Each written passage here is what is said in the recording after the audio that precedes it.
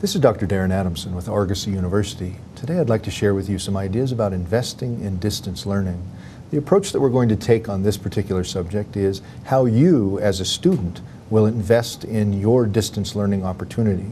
Distance learning really is defined in a variety of ways. One way is that you, with a university or with a school, you receive learning information from them, you complete assignments, send that back to the learning institution, they evaluate your progress, and then ultimately at the end of it you either get a certification or a degree. Another type of distance learning involves online learning. The investment that you need to make in any type of distance learning really depends on the enthusiasm you have for the particular subject.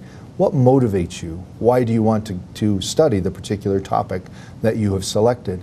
That motivation really drives the investment in your distance learning.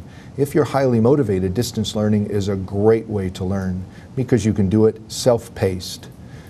Make sure you very specifically select your motivation and the topic you're studying, and then distance learning is a great way to learn.